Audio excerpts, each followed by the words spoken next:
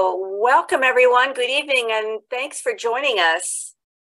I'm Kathy Blackwell, and as president of the Board of Trustees of the Southwest Seattle Historical Society, I'm thrilled to welcome you to this month's Words, Writers, and Southwest Stories presentation.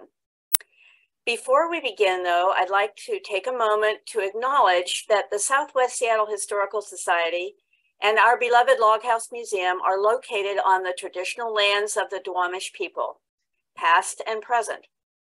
We are grateful here at the Historical Society to the Duwamish peoples, Seattle's first people, for stewarding this land throughout the generations. And I'd like to thank our sponsors tonight: For Culture, Luna Park Cafe, Home Street Bank, the Duwamish Longhouse and Cultural Center, and the podcast Always West Seattle. Their generosity makes these free experiences possible for all of us. And of course, thanks to all of you for joining us. If you would like to know more about the Log House Museum, which is the home of the Southwest Seattle Historical Society, there's a link in the chat feature. If you're joining us for the first time this evening, please use the Q&A function at the bottom of your screen for our question and answer session this evening. You can submit your question during the presentation as the questions come to you, and then our speaker will answer your questions at the end of his presentation. So now I'd like to welcome Dora Faye Hendricks, the chairman of the Historical Society's Words, Writers, and Southwest Stories, who will introduce our speaker tonight. Dora Faye. Yeah. Thank you, Kathy, and thank all of you for being with us tonight. We're always happy to welcome new people. I have never met our guest tonight until we saw him on screen. And as you probably have read from the publicity distributed for the past several weeks, our presenter tonight is Peter Blecha, an author, historian, researcher, independent curator. He's also a staff historian and contributing editor with Washington State's online encyclopedia, historylink.org. And the multiple award-winning author of something like 10 books, Peter is also director of the Northwest Music Archives and a freelance writer. Tonight, he'll be presenting his latest book and vintage images of lost roadhouses of Seattle. In addition to all that, Peter has been acknowledged as the, quote, premier expert in his chosen field of research, says Seattle Weekly. Another quote, Seattle's best known collector from Scram magazine, and a writer who, quote, deserves a place in Northwest music history from Seattle Post-Intelligence. As a music historian, Peter has researched the Northwest music for over 2 decades. As a senior curator with Seattle's Experience Music Project, known as EMP, he developed such exhibits as the Northwest Passage Local History Gallery and the Jimi Hendrix Gallery. Because I am so impressed by the musical history Peter has helped create, I'm sharing this list of other books that he has written, and they have nothing to do, I guess, with the book he's presenting tonight, but I want you to know about it. It was new to me. Taboo Tunes is one that I bought just recently when I read this, Peter. I'm enjoying that because of the controversial nature of what's taboo and what isn't. Sonic Boom, The History of Northwest Rock, from Louie Louie to Smells Like Teen Spirit. Another book is Chateau St. Michel, The First 50 Years, Stomp and Shout, R&B and the Origins of Northwest Rock and Roll, Rising Tides and Tailwinds, The Story of the Fort of Seattle, Rock and Roll Archaeologist, How I Chased Down Kurt Stratocasters, the Layla guitar, and Janice's boa, and Music in Washington, Seattle, and Beyond 2007. Peter was born in Seattle and fairly recently has returned to our area. We're glad he did. Peter, tell us and show us about the lost roadhouses of Seattle. Let's do that. Thank you for that way too long introduction. One little correction there. I'm not a recent returnee to Seattle. I was born here and have been here for most of my 66 years. So With that one little correction, I'll just thank the Southwest Seattle Historical Society for inviting me, and thank everybody who's Zooming with us here this evening. We are here to talk about lost roadhouses. This is a book that my co-author Brad Holden and I started writing about 1.5 years ago, and as some of you might recognize his name, he's probably the preeminent historian of Prohibition history in the Pacific Northwest. And as you could tell from my introduction, my focus has been on music history. But when we met, we decided we should probably collaborate on a topic that overlaps both of our interests, and that is these lost roadhouses. I was fascinated by the music history that is embodied in these old roadhouses, all the musical activity that happened there, and he was keenly interested in the Prohibition activities. So that's the beginnings of this project. Now we're going to get into lost roadhouses in a moment, but I'll just say that there are several sub-themes throughout the book, and some of them we'll touch on here this evening. Besides the roadhouses, we'll be looking at dance halls, speakeasies, moonshiners, liquor smugglers, gangsters, corrupt cops, gambling halls, reefer dens, and brothels. So hopefully everybody will have a little bit of fun here tonight. The other two subtopics that are important to this whole story are early car culture, what happened when automobiles first arrived in the Northwest, and again, the Prohibition era, when the roadhouses multiplied exponentially, basically. Once people got in their cars, people started building more roadhouses. So that's sort of what happened. These roadhouses existed in a wide variety of forms, ranging from barns like the Evergreen Ballroom to backwoods shacks like this Jungle Temple. Some of the others were just novel roadside attractions like this one down by Des Moines, Washington. And they range from barns to elaborate structures with architecture evoking Spanish castles or Chinese palaces, as we'll see in a few minutes. But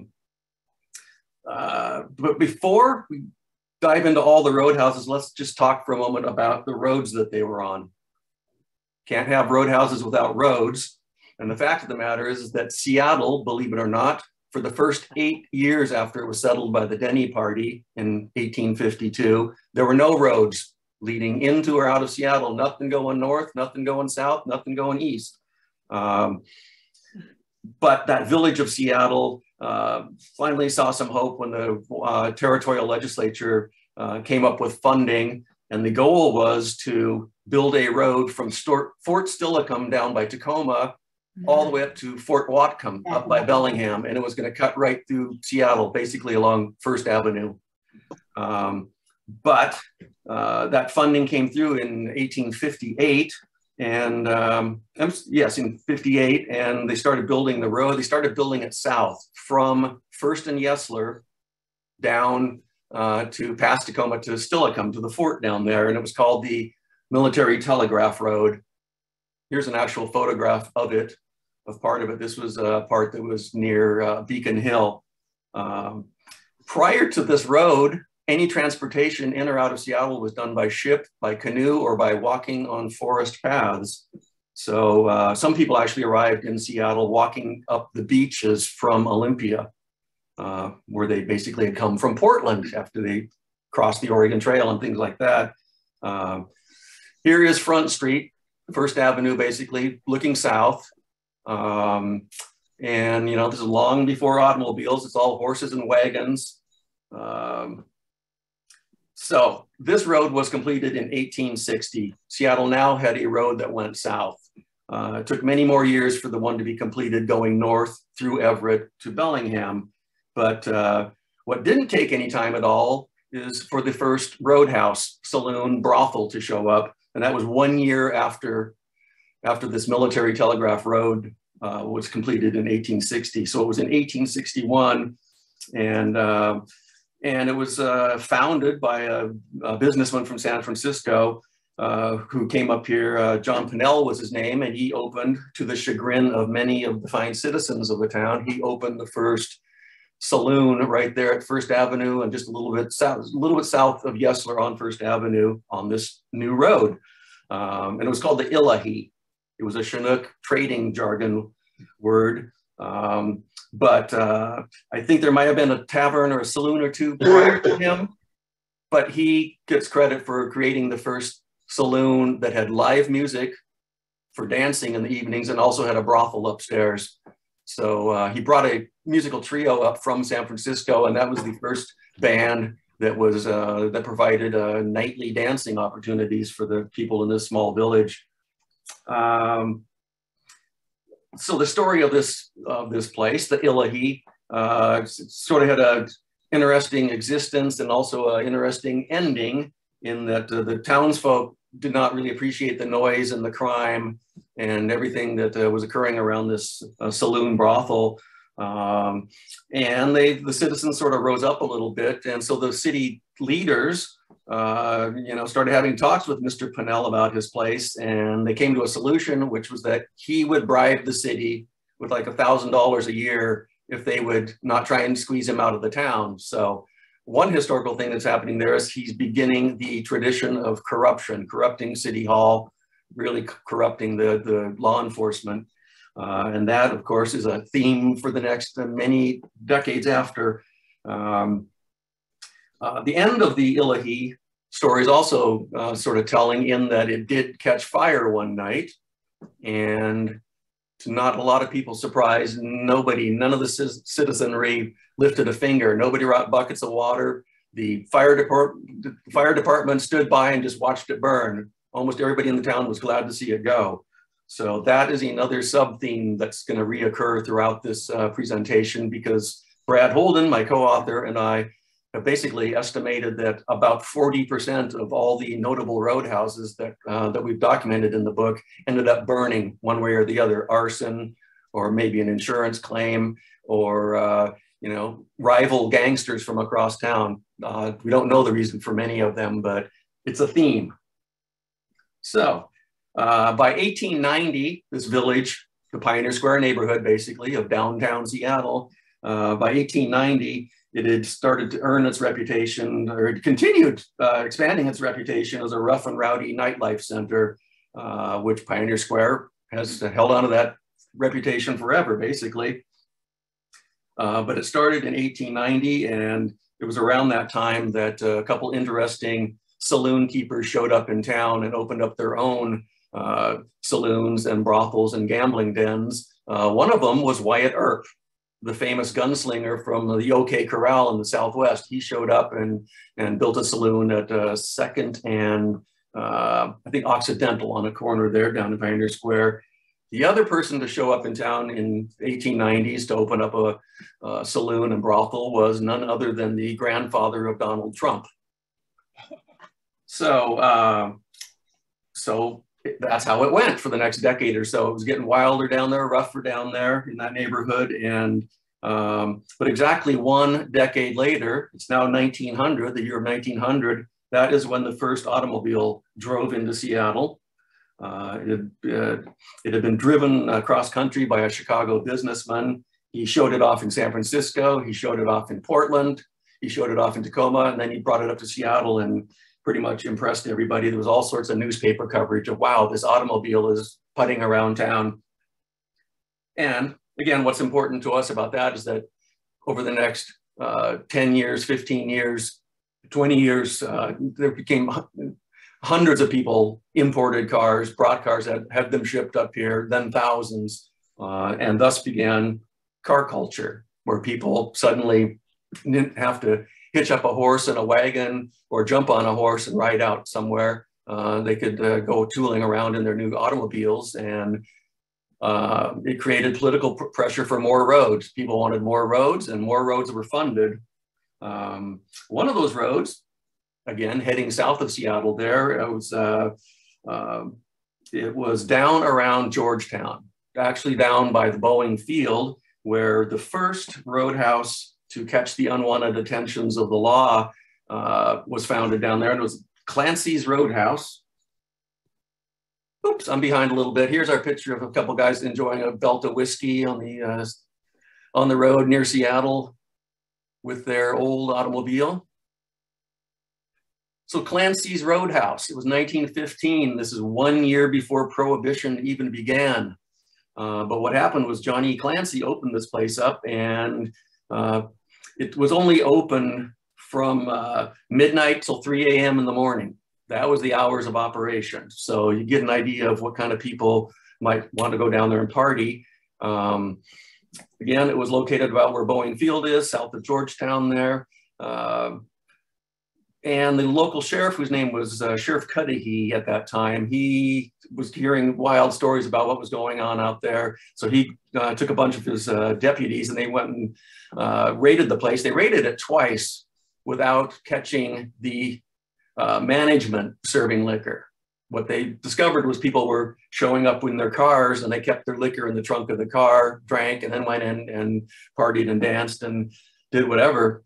Here we're seeing the Seattle Star newspaper of that time, and this was them sort of celebrating that Sheriff Cudahy and his 5 deputies had staked out the joint one more time. This was the 3rd time they had done it. This time they raided it, and here's what the newspaper had to say about it.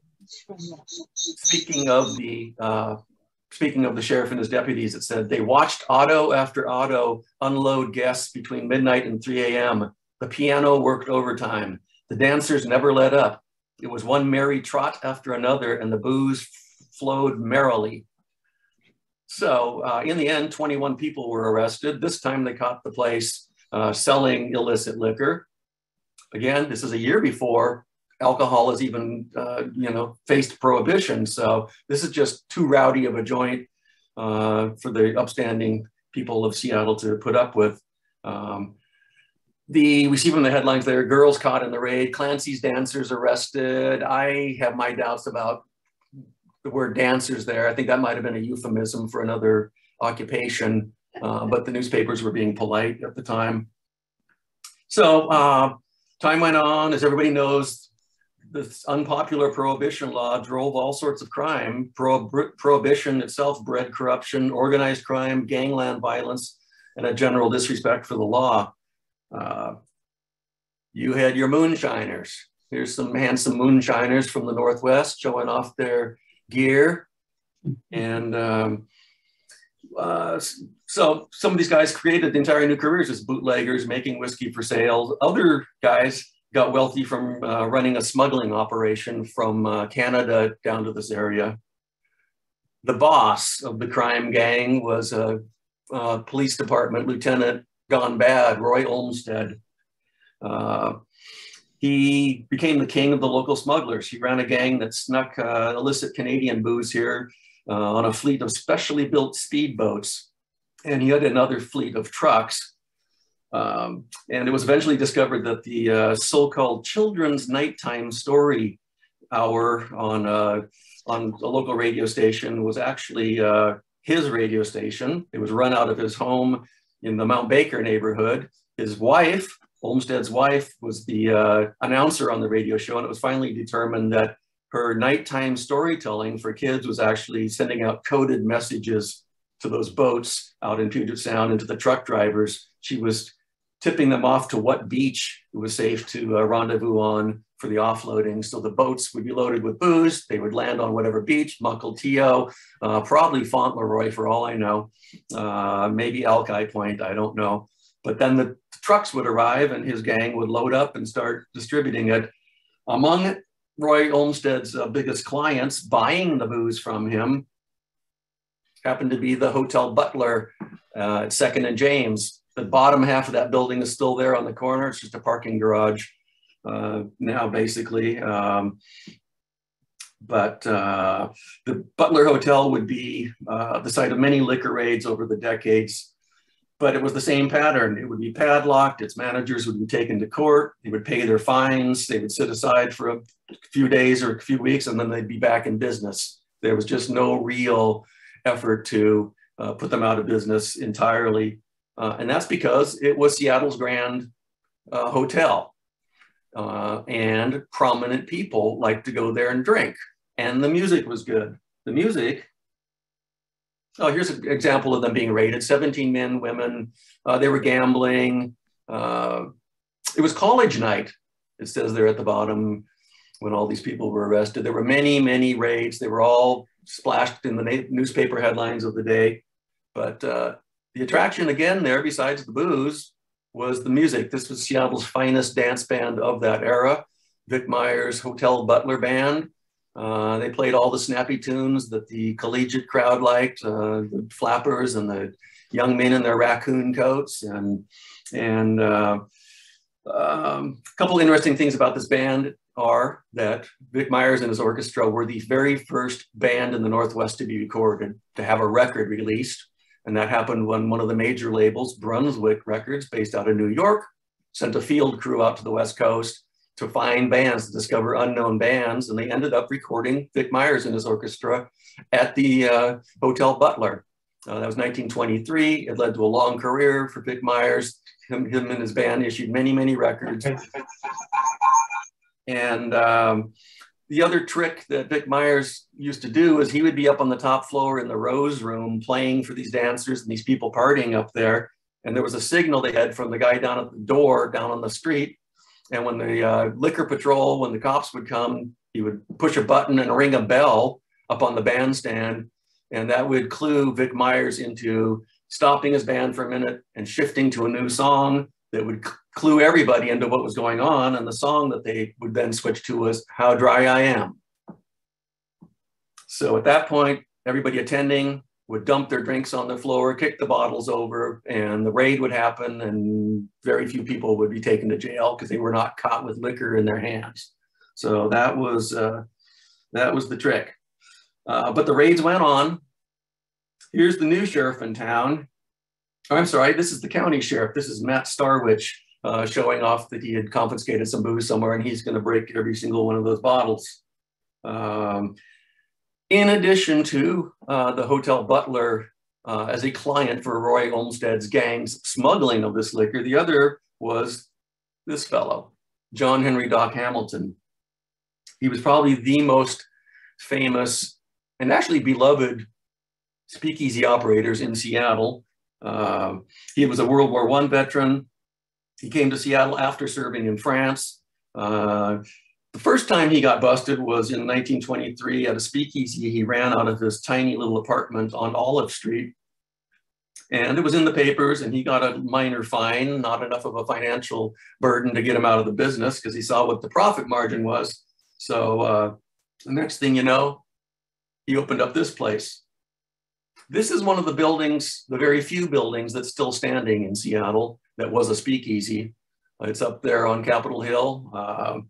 It's been a pizza parlor for the college kids up there. I think it's been an Indian restaurant. It's been an ice cream shop. It's still active. I'm not quite sure off the top of my brain here of what it is exactly at the moment, but it's a cool building that is still there. Hamilton's Barbecue Pit was also called the 908 Club. It's at 908 12th Avenue. You can Google map that. 9th and Madison. The place was glamorous. Hamilton himself was charming and refined and elegant. He served as the greeter. He also sang with a quartet to entertain people, and he made sure that his kitchen was cooking up Southern cuisine, which a lot of people were interested in that. There was lots of newcomers here who were homesick for Southern cuisine. The booze evidently flowed freely because the place was raided all the time. The music that they were entertained by up there, in addition to Hamilton's own vocal quartet, was provided by Oscar Holden, who was known as the patriarch of Seattle jazz. He was one of the greatest musicians of that whole era, the teens and 20s and the 30s.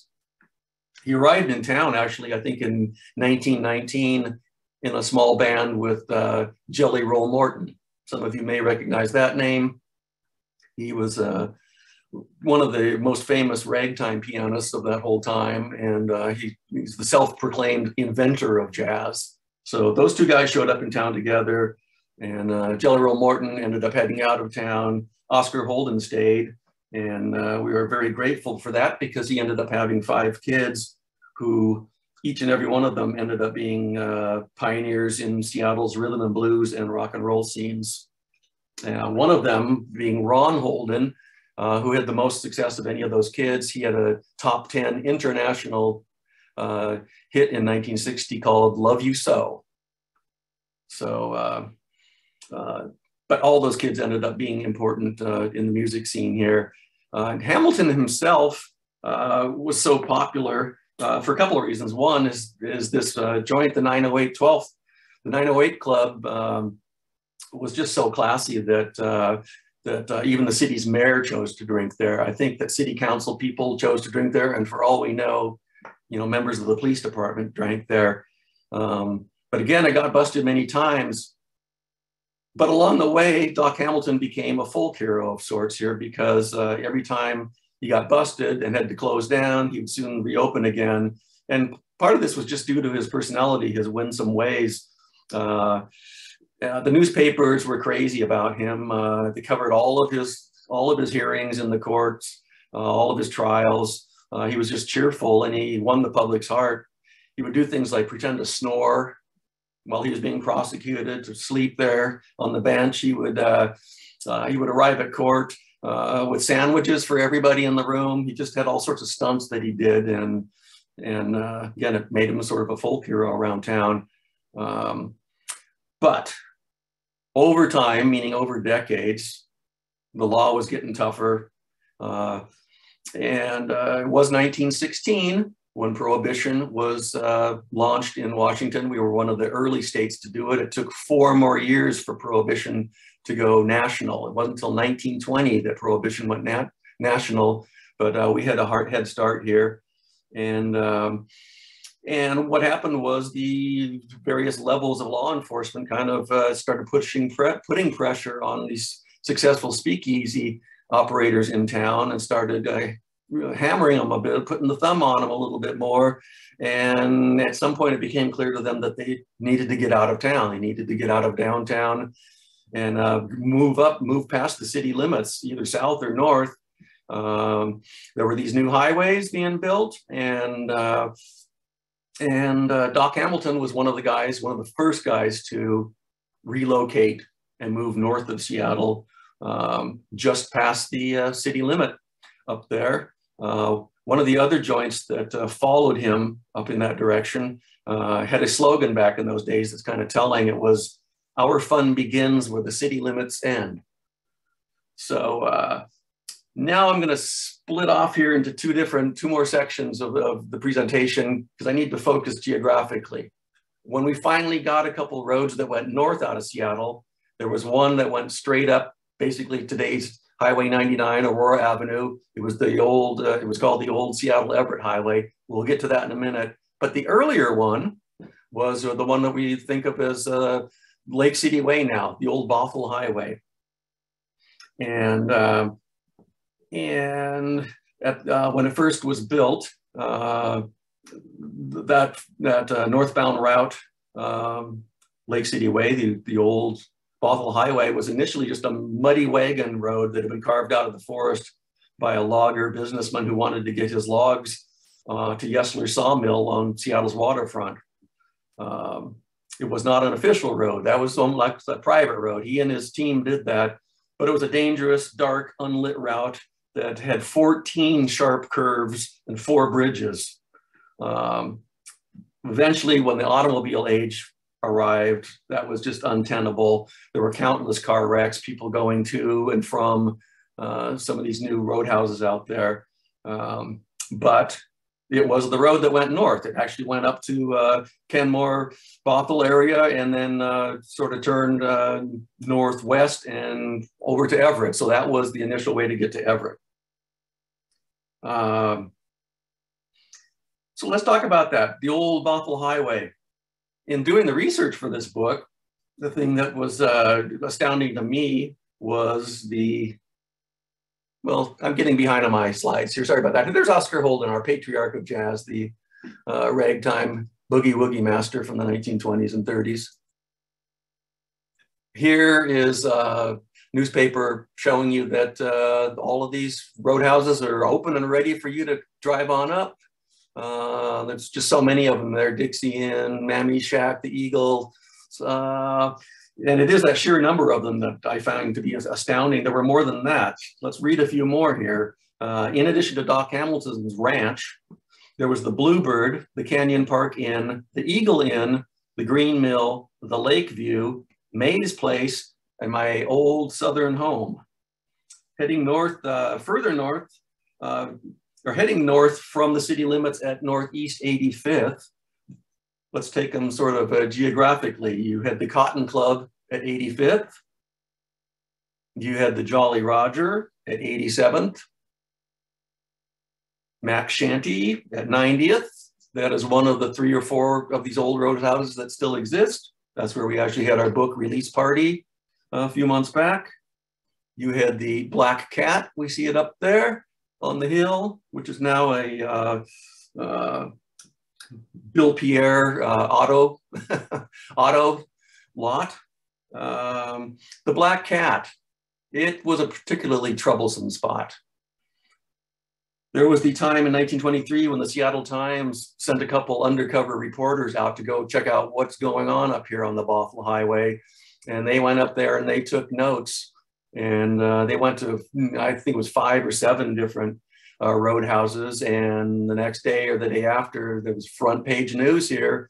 These night owl reporters went to these roadhouses and they had plenty to report. There was, everything was going on. They could see that booze was flowing and just, you know, everything that would shock the public. And that would lead to more pressure on the police and onto the liquor agents that, hey, this is all going on and you're not really doing enough to stop it. One of those that was up there at the time was the Grove. And we see there's Carol's Famous Dance Orchestra. It's on the New Bothell Highway, they're calling for it.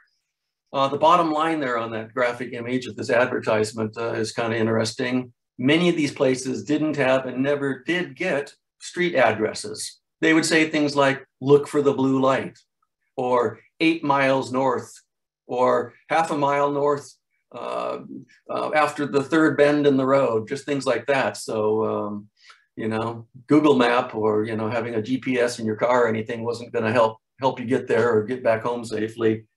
The Grove was another trouble spot, though. Booze blamed for killing. This was unfortunate for the Grove. It again was a really popular spot. But what happened one night here was that a woman hanging out with her friends at a table drinking decided to reach into her purse and pull out her pistol and show it off. And it managed to go off, and sadly to say, it hit the groom across the room who was sitting there enjoying a quiet evening with his bride. So this outraged the whole town. There was weeks and months of screaming headlines about this thing, and basically ended to the closing of the Grove in time. I think it reopened under another name, under new management a while later, but this one just shocked the whole town. New Year's Eve of 1926 saw one of the biggest crackdowns there ever was. This is when King County Sheriff Claude Bannock and his deputies made their way up there and busted 7 different roadhouses in one night. They included Doc Hamilton's Barbecue Ranch, the Jungle Temple, the Camel Inn, the Orient Inn, Otto's Place, the Tip Top Inn, and the Toot Inn. There were so many of them, so many people arrested, that the next day when Sheriff Bannock did a press conference about this, he came up with a clever phrase and he called the Bothell Highway the Bottle Highway. And its bad reputation continued to increase.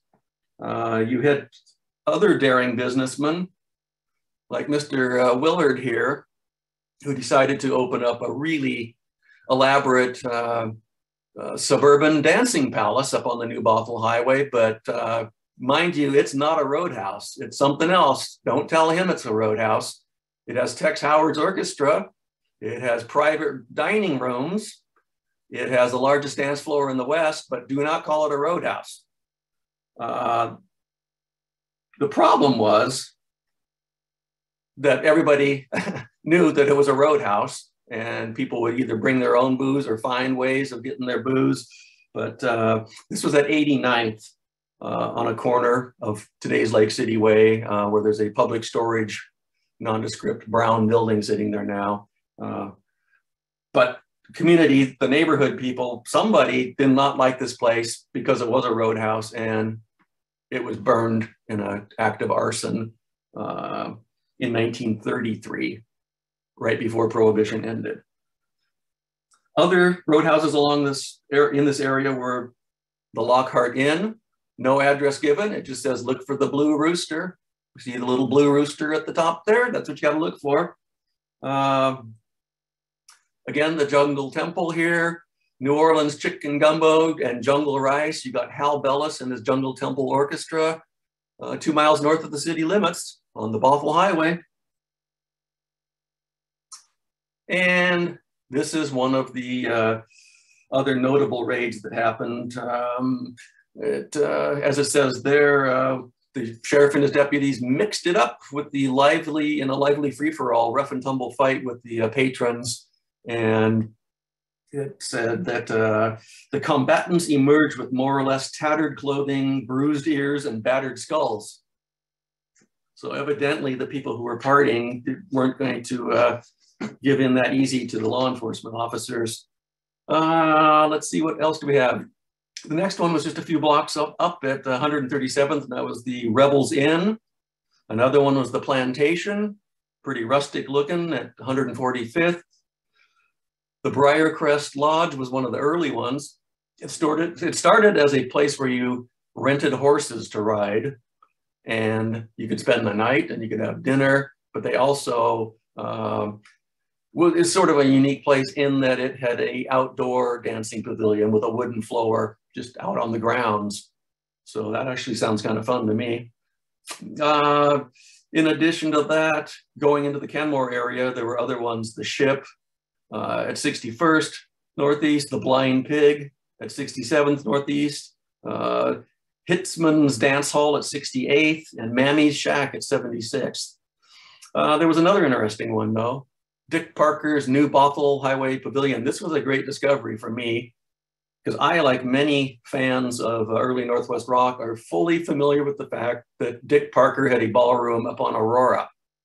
It ran from the 1930s all the way up until, I don't know, 15 years ago, but it was one of the great dance halls.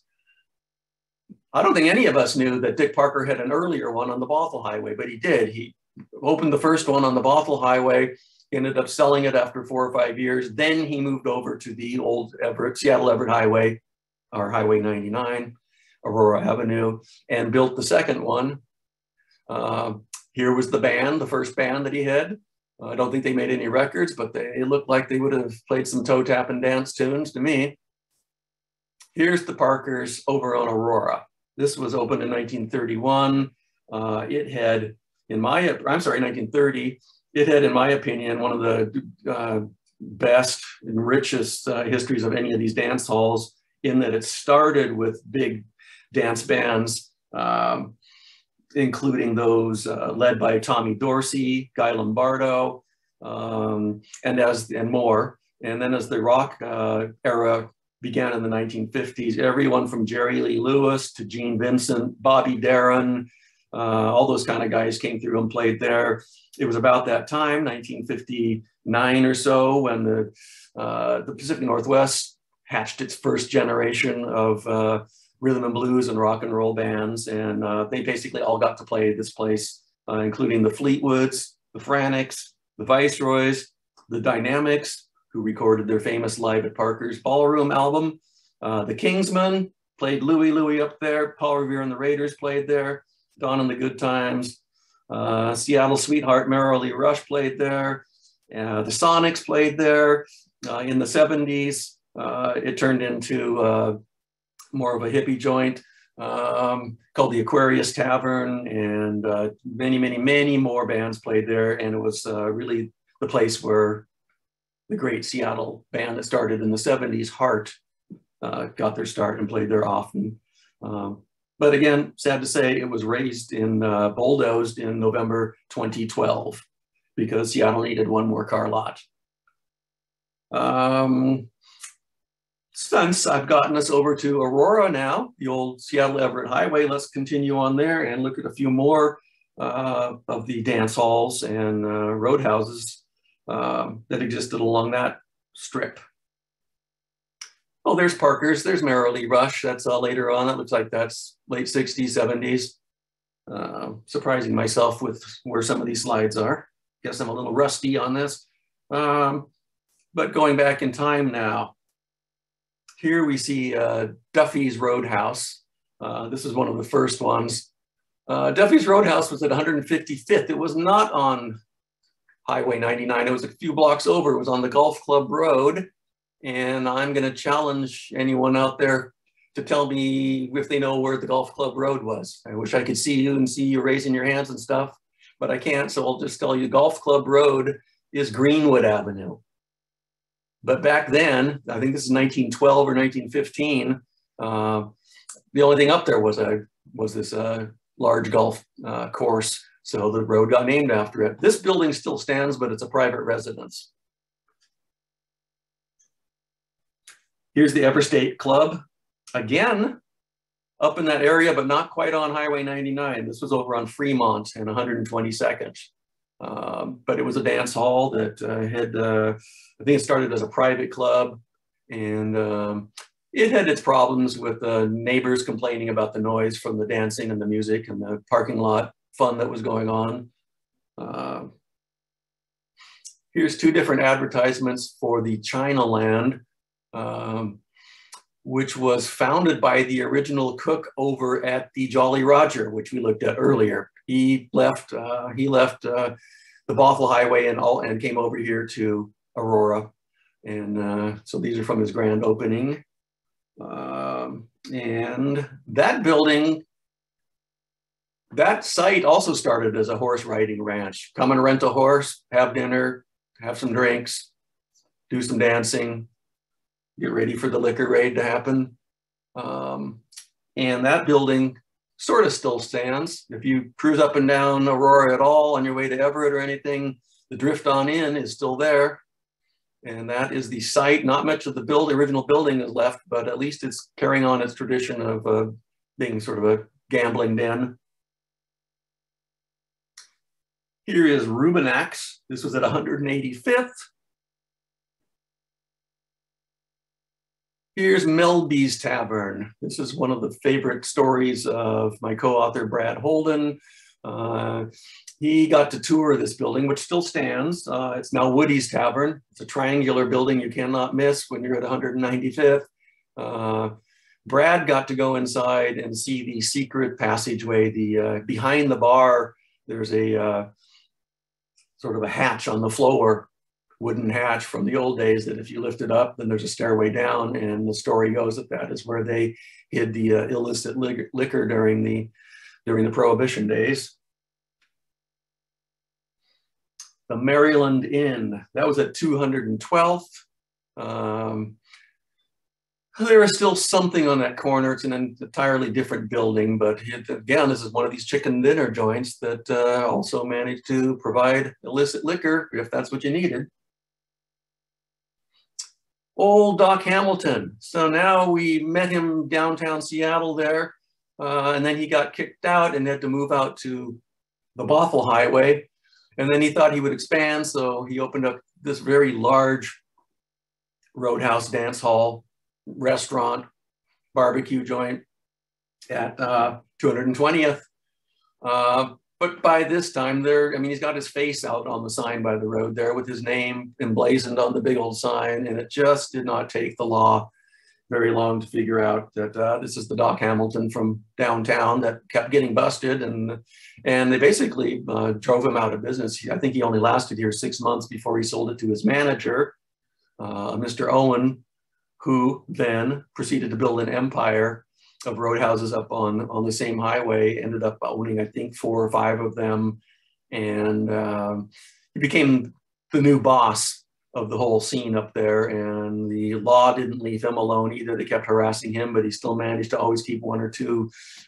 He was juggling them over and over again, running all these multiple businesses. If I remember correctly, I think that Mr. Owen, was eventually killed by a drunk driver out on the highway. And Mackenzie's Bungalow Inn, we're winding down now. This one is kind of interesting. It was at 228. It was a round building. It had, I think, a dozen or so individual pie-shaped rooms. Each room had windows out to the outside. Each room had a fireplace. Each room had its own, the fireplace and windows out, and then waitresses would come in and serve the private parties in those rooms. And the other interesting thing, it was way ahead of its time. It had a glass ceiling, so people could do some stargazing while they were in there partying.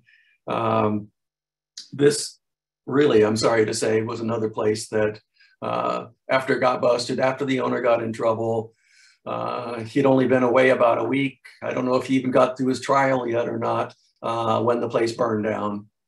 So people have speculated that could have been an insurance thing, or that it was just, you know, competing gangsters down the road, or just irked neighbors that just didn't want any more of this happening, but the darn place burned. And then came 1938, when a fellow named Henry M. Jackson became the county district attorney prosecutor, and he took it on as a personal quest to get rid of all of this illicit activity along that road, the old Seattle Everett Highway. And he would actually go along on the raids with the law enforcement officers, and he put the hammer on those guys. And basically, as it says there in this advertisement, that he drove them out of Snohomish County, and he sure did. He basically built his reputation by being a tough prosecuting attorney, and of course he then became a congressman, and then he was a longtime preeminent senator from Washington State for many, many years. Even though he did all that, the action didn't stop, because people still like to have fun and bend rules and break rules and stuff.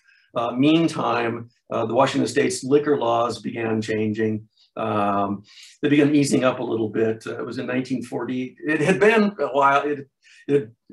For a while, it had been a case of some of these clubs turned into bottle clubs. That meant you, the patron, showed up with your own bottled liquor in a paper bag. You set it down on the floor under your table, and you paid the house to bring you a setup. That was glasses, a bucket of ice, and maybe some mix or some soda or ginger ale or whatever it was. And then you mixed your own drinks at the table. And that went on and on and on for quite a long time. Finally, in 1948, the laws changed again and made us that bars with a license could now start selling cocktails. Prior to that, nobody had been able to sell cocktails since before Prohibition. Times kept changing. It was in 1968 that the laws eased up a little bit more. And then suddenly after 1968, females could go to a bar solo. Prior to that, not so much. Prior to that 1968 liberalization, you couldn't walk around in a bar with a drink in the hand. You had to set the drink down and then walk around. So, you know, it's this ever evolving set of tangled rules that partiers and owners of these establishments had to work around. And I guess from all this roadhouse history, we can kind of see that we've traveled quite a long way down this road, and we have arrived where we are today. And that's my presentation. I'd be happy to take questions if anybody has any. There are a handful of questions waiting for you. Would you like me to read them to you? That'd be or great. do you want to read it? Sure. And a couple of us were having problems finding a place to write them. So I don't know. I didn't find a place to write it, neither could Kathy. But the questions came in. The first one asked, how did Pioneer Square get its name?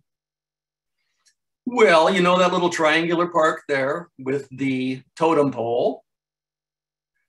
All three sides of that were land owned by the founders of the town. Henry Yesler, who owned the sawmill right there, he basically owned both sides, the west and east side of that park. And Doc Maynard, one of the other characters from the area, and then Yesler owned basically what became Yesler Way, Yesler Street, that went down to the waterfront where his sawmill was and where his cookhouse was, and a couple of the other pioneers owned the land all around it. So because those roads met in such a weird way that it formed that triangular space in the middle, they made a park out of it and they named it Pioneer Place. But the buildings next to it, one is called the Pioneer Building and the other one's the Pioneer something. So it was all about pioneers at that point. Thank you. Olmsted, with his illegal background, why is his name not on anything in the city? Well, I don't know that. What I can clarify is that he's no relation to the Olmsted brothers who designed all of our great parks, Volunteer Park and, the University of Washington campus, and I think even Green Lake Park and, Lake Washington Boulevard, a lot of that stuff, the Olmsted brothers from New York, as designers and architects, they designed. He's not related to them. But I don't know. I'm not quite sure what kind of memorials should be put up to him. He wasn't an honest and great, law enforcement officer. He was corrupt. So I'm not quite sure where or what kind of monument should be put up for him. Interesting. Thank you. Patrick tells us that 908 12th Avenue in Seattle is now the Chieftain Irish Pub and Restaurant. Hey, that sounds like a good place for a mug of Guinness then. Thank you. It's basically been through every iteration, an Italian pizza joint and a Thai restaurant and an Indian restaurant. So it's time the Irish get their moment. That's good. Thank you. Andrea says, I've been here going on 40 years, but I was stunned at how little the city respected its architectural history. What are your thoughts? Oh, you're going to make me cry now. Half my favorite buildings have been knocked down in the last 15 years. So, as you may know, the awareness of the historical importance of this stuff didn't even begin in this town until about 1965. The developers were already knocking down all sorts of historic red brick buildings in the Pioneer Square neighborhood. And finally, the city, the community arose and demanded a stop to it. And that led to that neighborhood, at least from what was left, which is still quite a bit of the old buildings. They made it an official historic district, and that sort of limited what could be destroyed and knocked down anymore. But yeah, Belltown, none of us recognize anymore. And by the way, Belltown, according to one of the notable jazz musicians here from the 1930s, testified that his quote was, "Every other doorway in Belltown was a speakeasy during Prohibition." So Brad and I are thinking of doing a volume 2 of this book because we missed some neighborhoods and we're still learning about roadhouses we didn't know about. And some people attending our book events have been bringing us photographs of roadhouses. So, we might need to look a little more into West Seattle roadhouse history and Belltown, and this could lead to a volume 2 of the book. That's interesting. I have a question. The Historical Society, of course, has been involved and will always be, I think, in preservation. So how early did we start having committees or organizations to watch for those issues? Well, that was sort of the result of this thing that began in 1965. Yeah. That whole movement to preserve some of this stuff began because Bill Spidell launched the underground tour in Pioneer Square. And then he ended up running the Doc Maynard's Tavern in Pioneer Square. But he had a sense of history and he was a good communicator. And he started inviting the city council people down to take a look at what was going on in Pioneer Square, and some youth league that I can't name right off the bat, but they were the first ones to put on hard hat, helmets, and goggles and work their way into the underground city underneath Pioneer Square there, and came back alive and reported that it was really cool under there. And the newspapers covered all this, and it just led to committees and to the city recognizing that we needed to save what was left. I'm glad they finally did. Thank you. Someone is asking, do you think racism was involved in Hamilton's not succeeding up north, but Owen did? I don't, because Owen was Black as well. He just, he sold it to his manager, and the whole story really is a tangled one. The real racism, I think, was not that they bothered Doc Hamilton and sort of drove him out of town. It's that no other Black entrepreneurs really were running any businesses of note downtown. Seattle's downtown was a white zone. And, as I've written a lot about, maybe in this book a little bit, I'm sure I mentioned it, but in other books I've written, and it kind of still shocks people, but from the 1800s on, there were two distinct racially segregated musicians unions, one for the white musicians and one for the Black. Oh.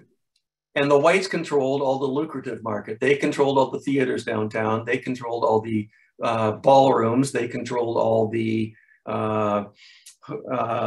theaters, ballrooms, dance halls for most of downtown. And so that is why, and then the Black Union, they were able to book their bands into nightclubs and dance halls and things on Yesler and Jackson, south of there and east of there, which is why the jazz scene in Seattle grew up on South Jackson. Yeah. There also, strangely enough, was a small Black-oriented business strip along East Madison, 21st, 22nd, 23rd, or actually it was between 18th and probably 23rd. That was the northern border of the Central District, where Black businesses also sort of thrived there. But no, the scandal is that Black business people weren't allowed to run any businesses downtown in the vast majority of downtown Seattle. And the musicians union, just to try and cap that off and bring it to some sort of resolution, they did not merge. The white and Black musicians unions didn't merge until 1958. Wow. So. Where was the Black and Tan? Was that later? Yeah, that was like at 12th and Jackson, I guess. 12th and Jackson. Well, okay.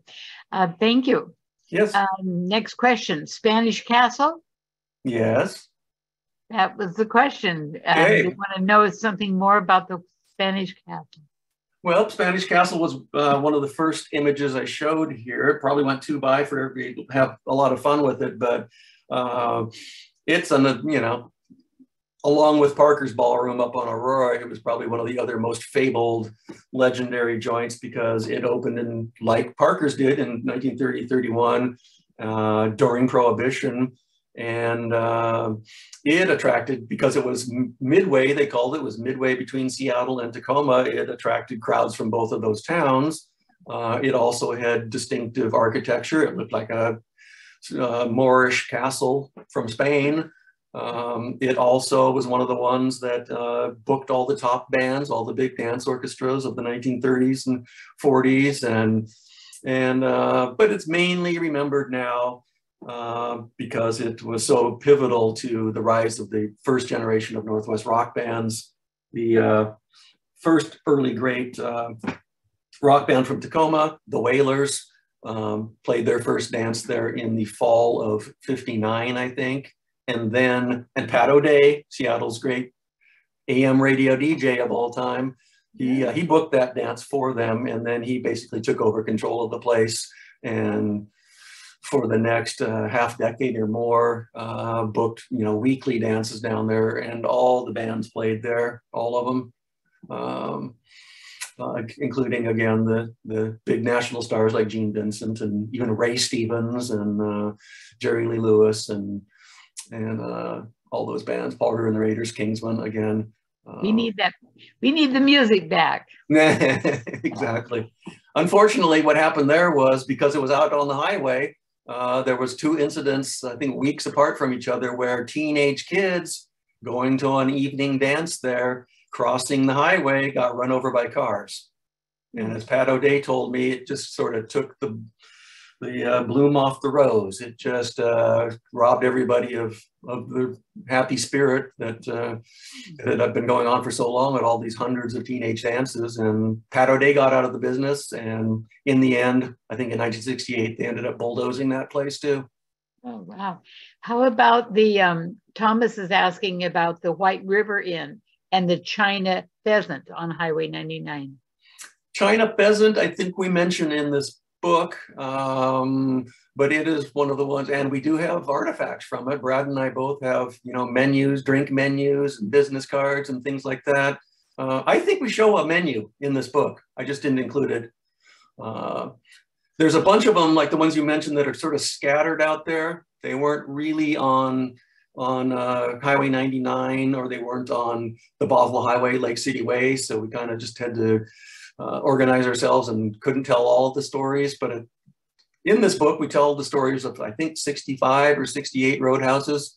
But like the ones you mentioned there, that could be fodder for volume 2. Please repeat the name of the other one. What was it? The White River? The White River Inn.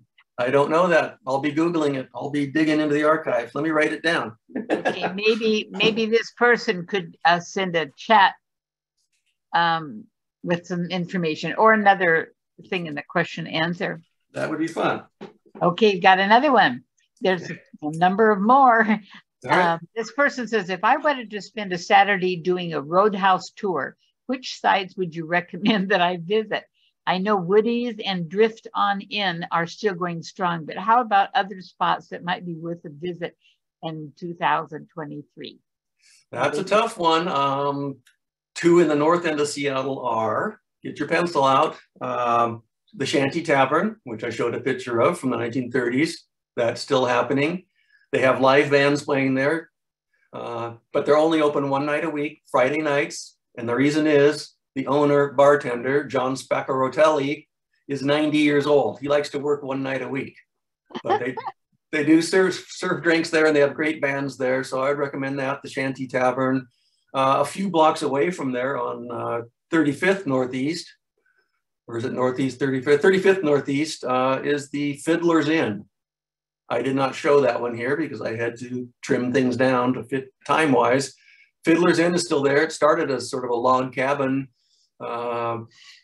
thing in the 1930s. I have an essay all about it, Fiddler's Inn, at historylink.org. It's got a really great story. That one still exists.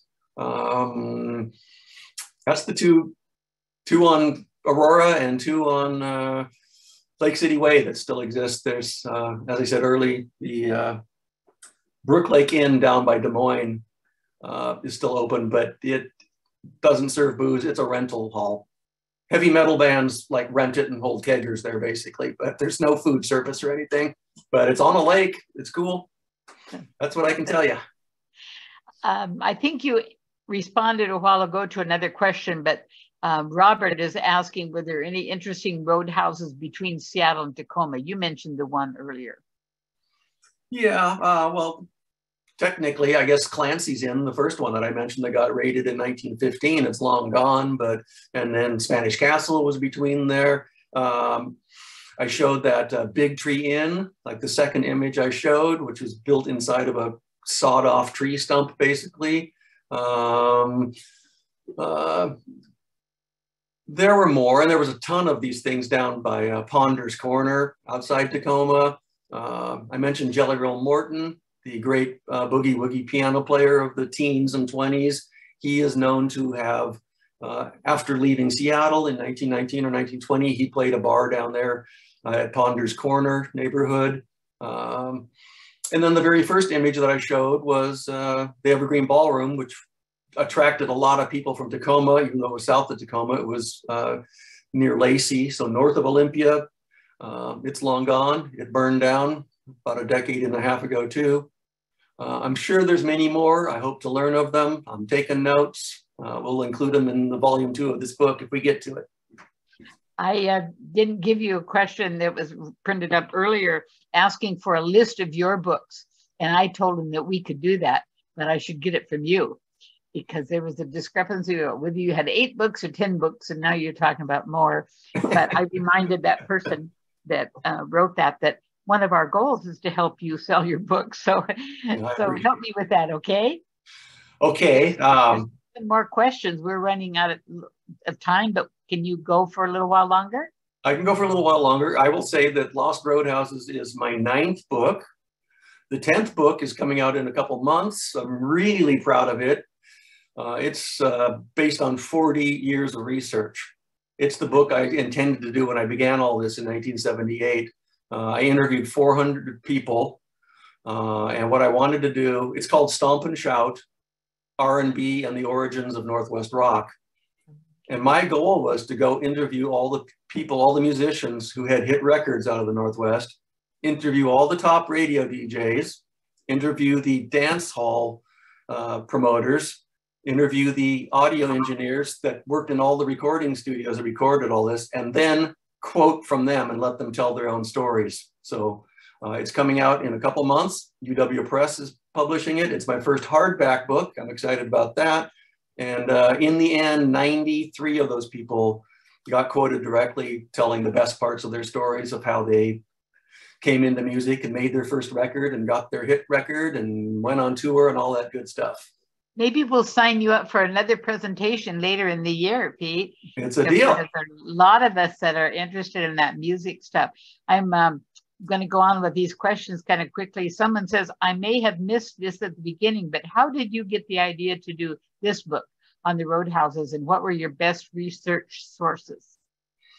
Well, the sources is easy because almost nobody's left alive who were active during these times. So it basically amounted to stumbling across a few people whose, dad owned a roadhouse or something like that, and they were able to share photographs or tell us. But mainly it was scouring newspaper archives.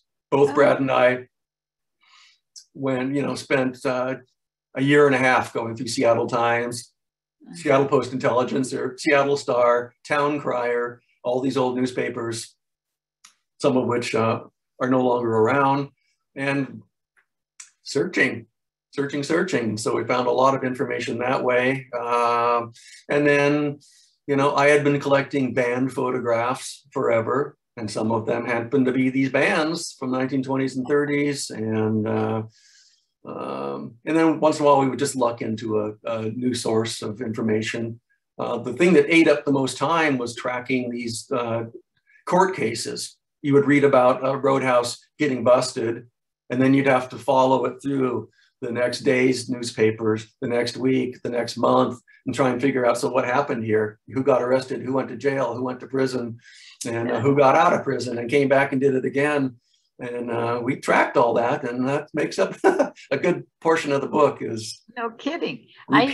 Repeat offenders. An anonymous attendee, a lot of these are anonymous. I'm not sure what she was talking about, but she said, no monument, ! He was corrupt. Thank you for clarification. Read the original. What was that? That's regarding Roy Olmsted, the corrupt cop, and I agree. I don't know what the last bit, read the original, was about, but we apparently agree that we don't need a statue to this guy.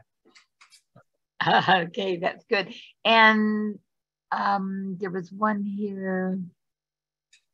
Somebody mentions it. I mean, you already talked about the Spanish castle, but this person can remember their parents talking about going there. So that was good memory there.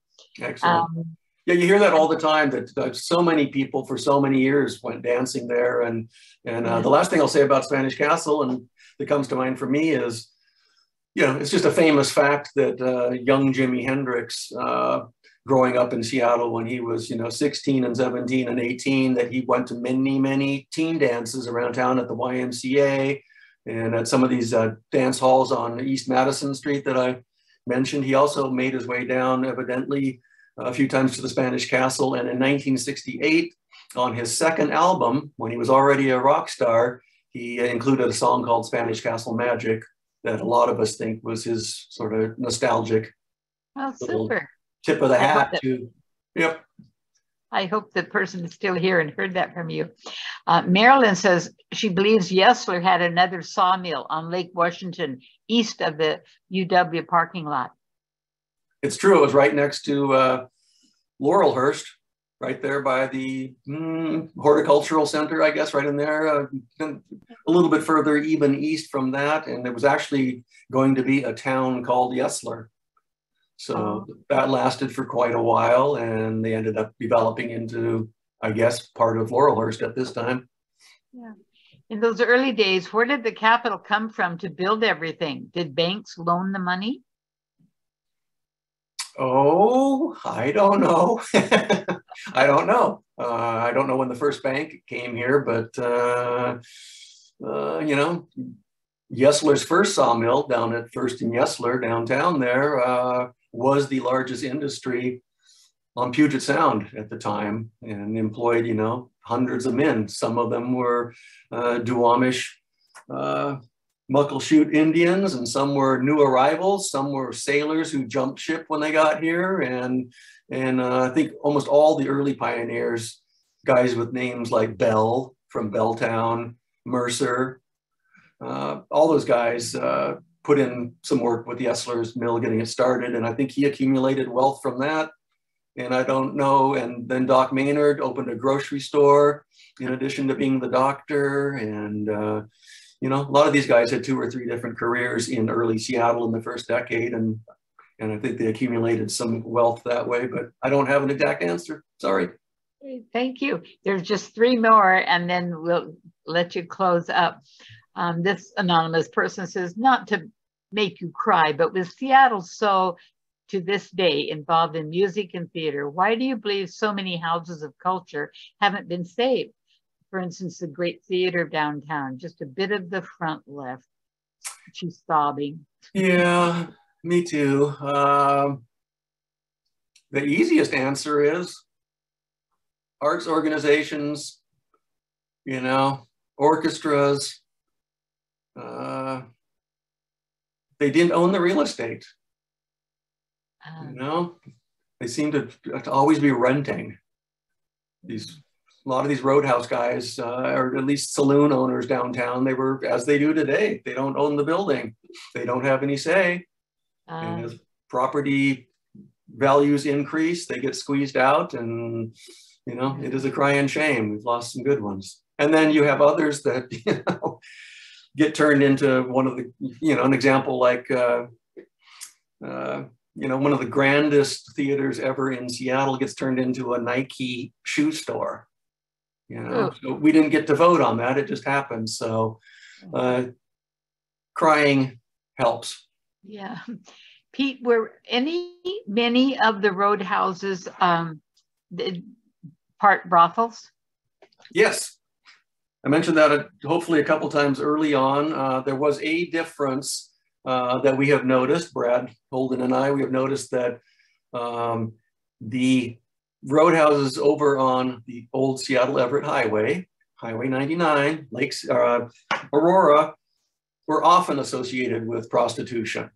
They either had it upstairs, in the back, or a few of them, cleverly enough, would have their food, their dancing, their drinking in the main venue on one side of the highway, and then they would have a series of small cabins stuck in the wood on the other side of the highway. So they ran it that way. But we have noticed that more of these places got caught running brothels than did the ones over here on the Bothell Highway, Lake City Way.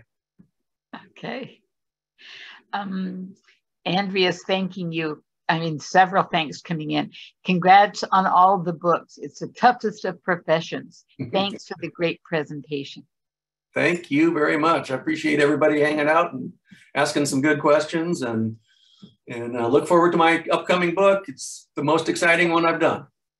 2 more quick questions, and I've got to throw them in since they just came in. Wants to know if you have any books on Playland or other amusement parks. No, we're aware of Playland because it's right there on Aurora.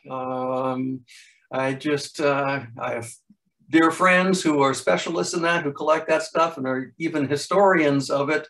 I don't know that they're ready to do a book yet, but that could happen because they have so many good photographs and so many good stories that I'll give them a nudge and say, get going on that. And a fun one to close with, how did cars get fuel to get to roadhouses on the new road?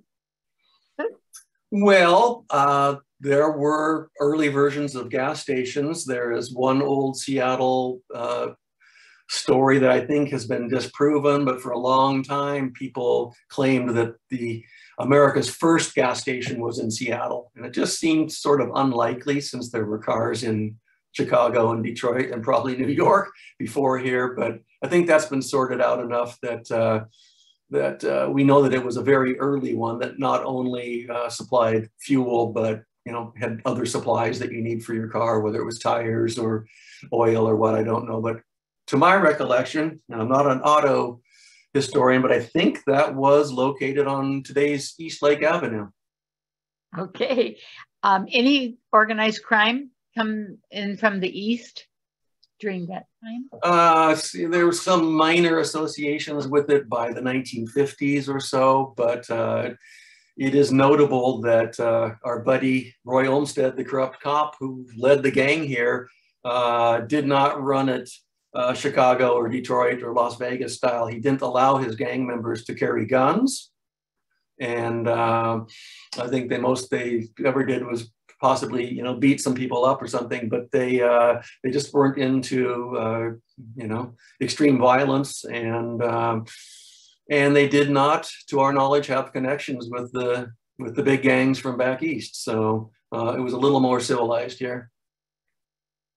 All right. Well, we'll close it up with Pat says, thank you, Peter. And I thank you, Peter. And I'm sure everyone would like to say that to you. And we wish you well with your writing. And we do hope to see you again. Let's do that. Thank you, everybody. All right. Thank you, everybody, for being here and all your questions. It makes for a very good wrap up. Thanks, everybody. Good night. Thank you.